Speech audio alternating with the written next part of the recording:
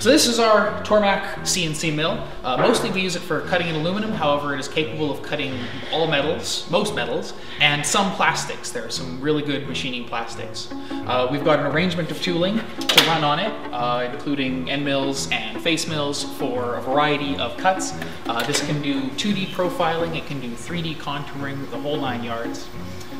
We've got a set of lovely Kurt vices which make work holding really easy. So the Tormach is great for any sort of machining milling project. It's a very, very precise tool and you can get sub 5 thou accuracy on it very easy. Because it's CNC controlled, there's a lot of setup required, but once you have that setup done, it's great for making multiples of a part over and over and over again identically. So if ever you need to make more than 2 of something, it's probably a good idea to run it on the CNC, because all of that setup work and all of that work you'd have to duplicate over and over and over again, you just click go.